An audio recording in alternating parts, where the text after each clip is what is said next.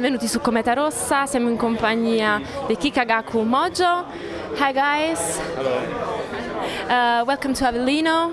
Yesterday you should have played at Masfest, but we've been a little bit unlucky because all the rain came down.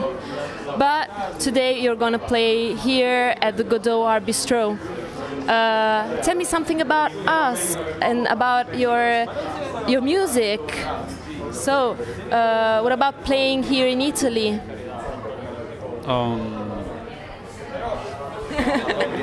About music, our music. Yes. So we have 5 people, and we all live together in the same house in Tokyo.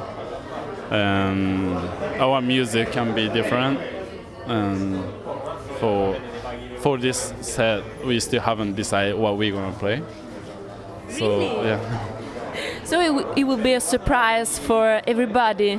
Yeah, surprise for even us. Yeah, sometimes we just decide the songs when we play the show. Like we don't know like which song we're going to play next. We just decide on the stage because we have a lot of improvisation part. So sometimes, you know, if I decide the set list before the show and then when I start playing, like kind of, you know, I feel differently than when I play. Yes. So yeah, so every show is different. Yeah. And for Italy, this is our second show.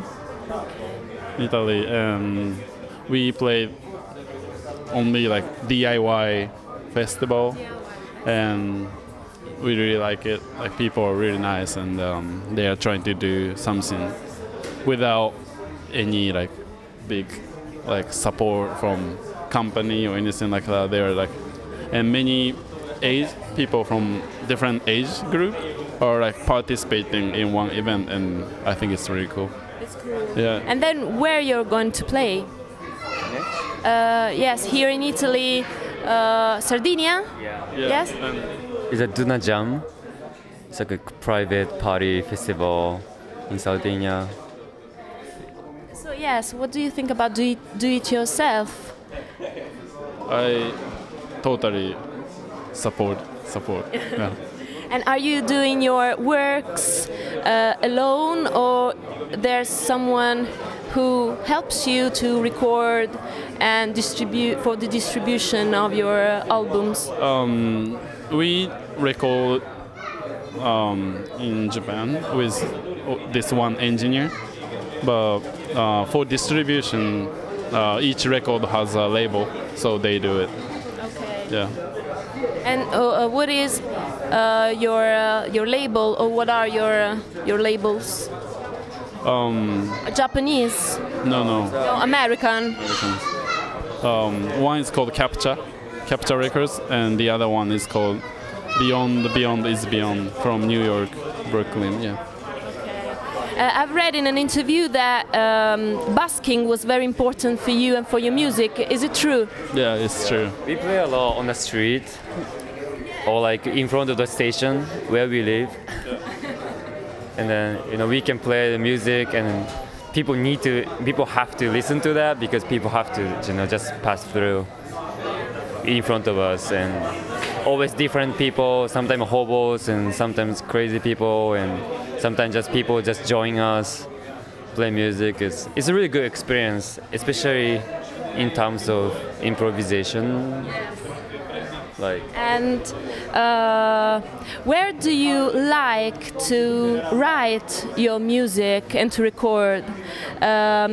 Because I've read that some of your music was written on the mountains, for example. Is it true?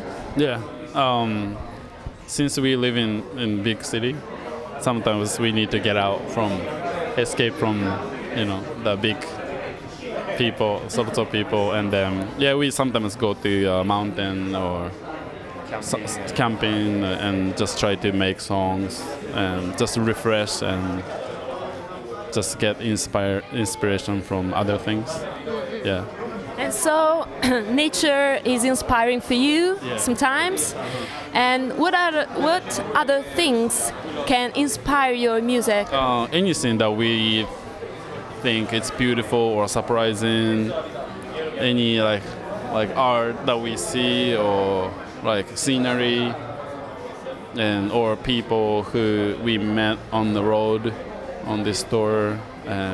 If we meet someone who's really energetic, and then we feel like okay. Yeah, like inspired. Struggle to like so busy town in Tokyo. Tokyo is really busy. So many people living there. We cannot make a lot of noise in the house. You know, so many restrictions. That makes us somehow like kind of productive to make songs.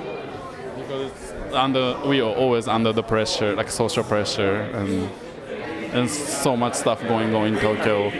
So that's good to have some kind of, for us at least, to have some kind of stress in order to be creative. Yeah. And what about the music that inspires you? Yeah, for example, there's something in your music of crowd rock or psychedelic, and maybe space rock too. Yeah, we all listen to different kinds of music.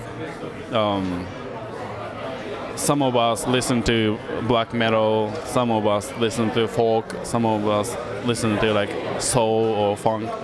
Everyone's different. But that's kind of good because we never sound like one thing.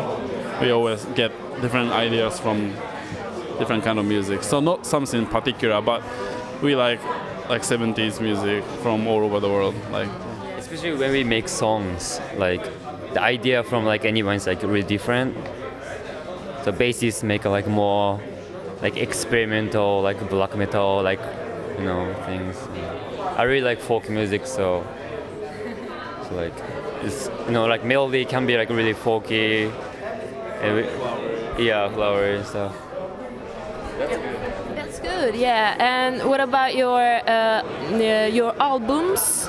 So you've made an EP, and it's a self-titled EP, and then there's Mammotus Clouds, and then Forest of Lost Children.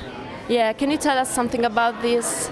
Yes, these albums. So, self-titled was our first record. We recorded as our demo. So that was like, we never done the recording before. Yeah. Before that, and we recorded like one day. And we put. We didn't even know like how a song goes, so it's just like we just kind of made the songs during the recording too. And the second, Mammotus Crowd, was more conceptual. That was improvisation that we are influenced by this book about shaman and shamanism, and then we were trying to seek for our like power animal during the show, and that was what we are doing on the record. Yeah.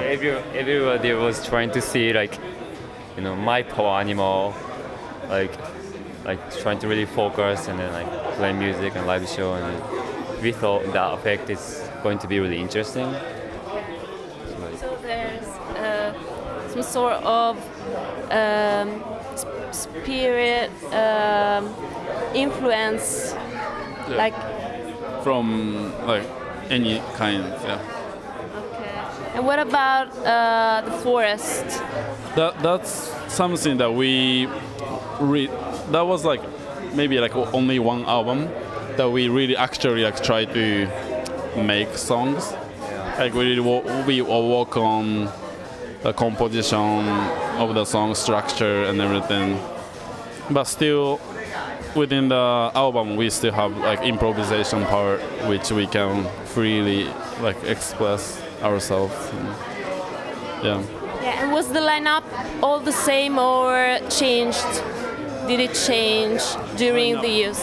Lineup for band? Yeah, of the band. Yeah, first when we started, just two of us, and yeah, it's been adding, and sometimes we get a guest singer. She's Venezuelan, and you can hear on first album she's speaking Spanish, singing in Spanish. Yeah. what about the future things? What are you going to do? New albums? Yeah. And where are you going to tour? Right after this tour, we are planning to do recording in Japan, and hopefully we can finish the recording within this year. Next year we want to release earlier, maybe spring, and then we will do US tour. Yeah, that's close plan. Yeah. And maybe next summer, Europe. So hopefully, but not sure yet. Yeah. Okay, thank you very much. We can't wait to see you on stage. So let's have fun together.